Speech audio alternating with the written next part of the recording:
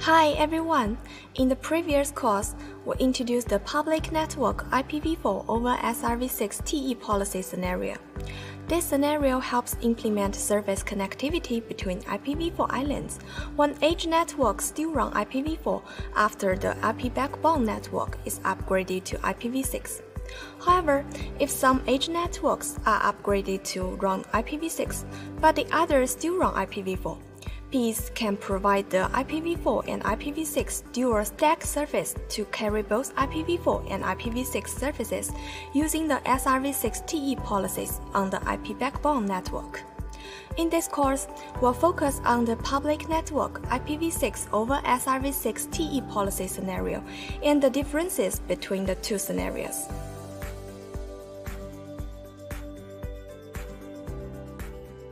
The networking solution is similar to that in the Public Network IPv4 over SRv6 TE policy scenario.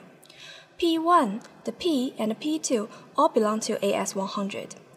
A bidirectional SRv6 TE policy needs to be deployed between P1 and P2 to carry Public Network IPv6 services. The configuration roadmap for this scenario is as follows. First, enable is on P1, the P, and P2 to achieve basic route reachability. Second, configure an SRv6 TE policy between P1 and P2. The configurations in the first two steps are similar to those in the Public Network IPv4 over SRv6 TE policy scenario.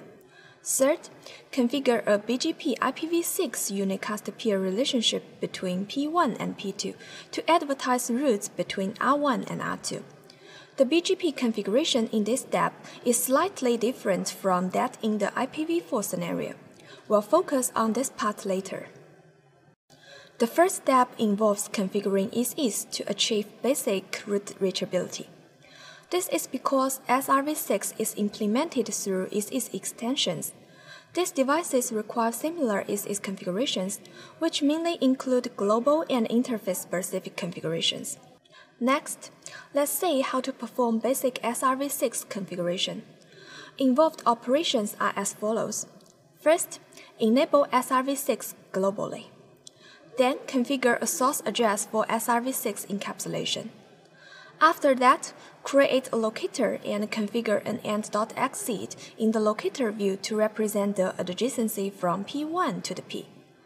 After completing the configurations, we need to enable SRv6 in is and configure the device to advertise the corresponding locator route. Moving on, let's look at SRv6 TE policy configuration, which mainly involves the following steps. The first step is to run the segment list command to create an explicit path from P1 to P2 and specify each hop.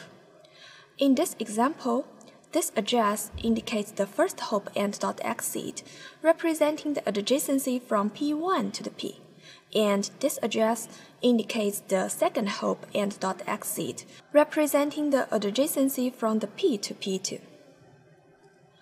The next step is to create an SRv6 TE policy, whose endpoint is a loopback interface address on P2, and column value is 101. We also need to specify a candidate path in the SRv6 TE policy, and configure the path to reference the previously configured segment list. Finally, let's see how to configure BGP. For this step, there are mainly two differences between the IPv6 and IPv4 scenarios. In the IPv6 scenario, the eBGP peer relationship between P1 and R1 and that between P2 and R2 need to be configured in the BGP IPv6 unicast address family. In the IPv4 scenario, however, the corresponding configurations need to be performed in the BGP IPv4 unicast address family. This is the first difference. The second difference is that the IPv6 scenario requires end.dt6 seeds to be configured to identify IPv6 network access.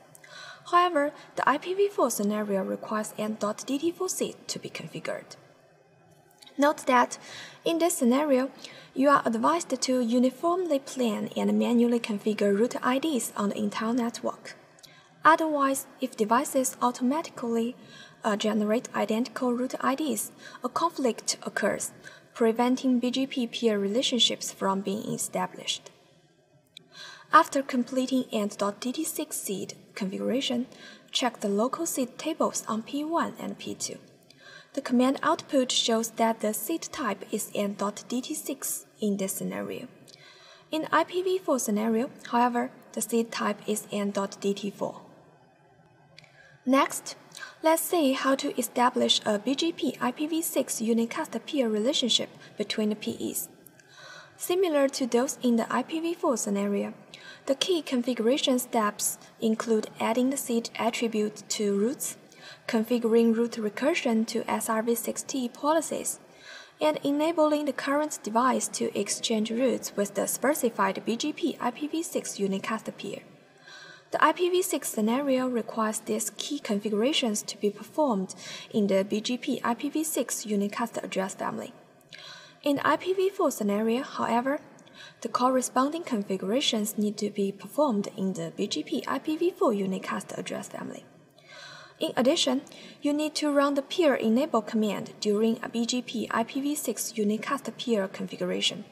This is because a device is only enabled to exchange roots with IPv4 unicast peers by default. Next, we need to configure root coloring on the PEs.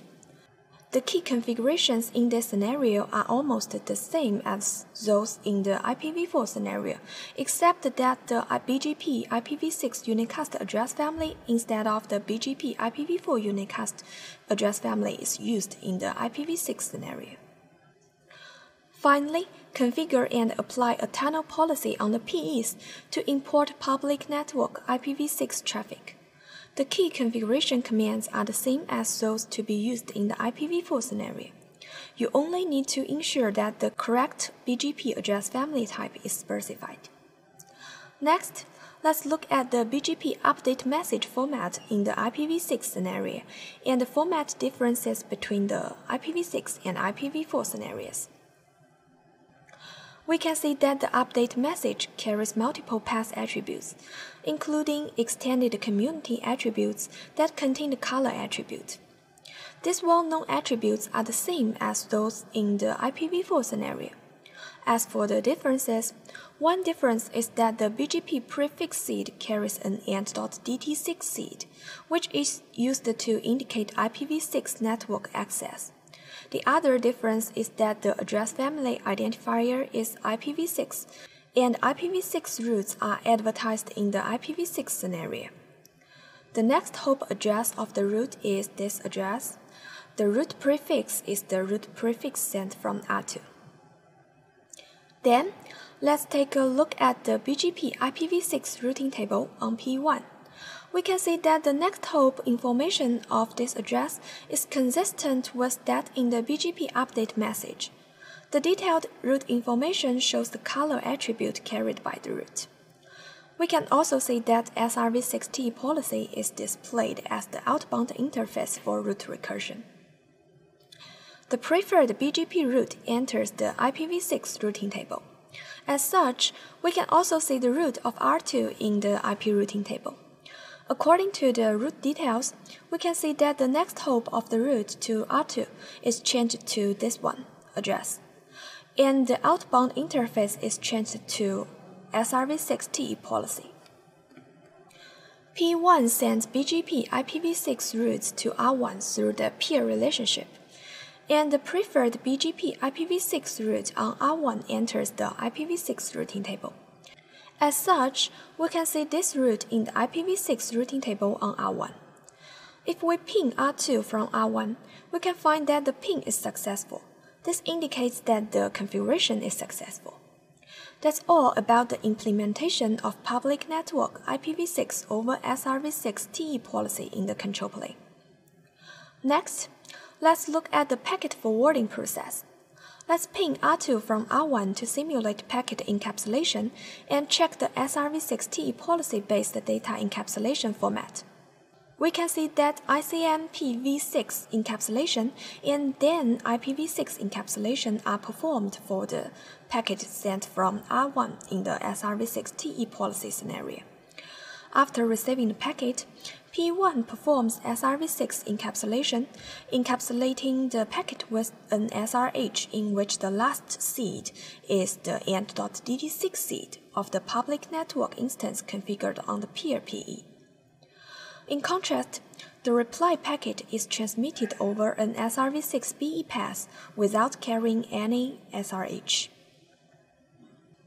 Public Network IPv6 route advertisement is similar to Public Network IPv4 route advertisement, except that IPv6 routes are advertised in the IPv6 scenario. After that, let's look at the data forwarding process. Taking data forwarding from R1 to R2 as an example, the forwarding process mainly consists of the following steps. First, the original IPv6 packet is sent to P1 through a specified interface.